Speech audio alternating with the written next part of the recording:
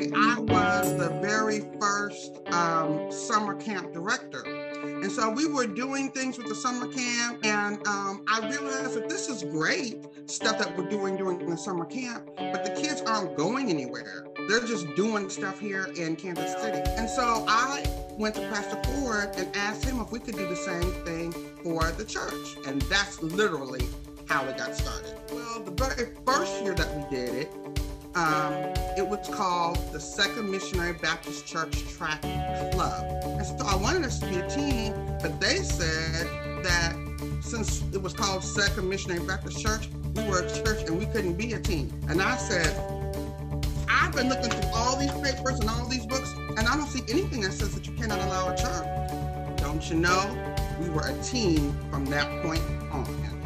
And I don't know how many people have received track scholarships and were able to extend their education and better their lives, just so that we could have something for these kids to do and a positive learning experience during the summer. I'll never forget, we had a young man who, phenomenal young man who did some different things.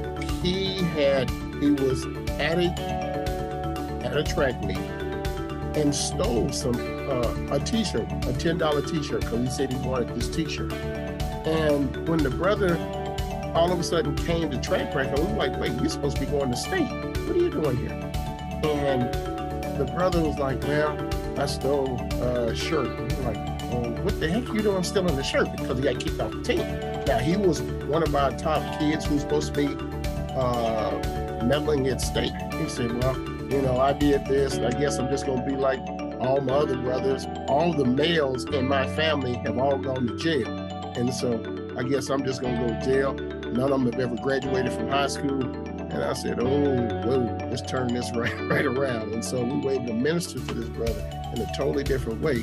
Track wasn't important at this time. Now let's get his head right. The next year, the brother went to state, ended up medaling, was able to get him a scholarship to the University of Memphis, ended up graduating from the University of Memphis, ended up going to the Olympic trials, and now he's in, I think, Atlanta, officer down there doing different things. These are just some of the instances that we've had within the ministry and how it's been able to impact different folks. What I also realize is that it's more than just coaching a sport. I'm also a counselor.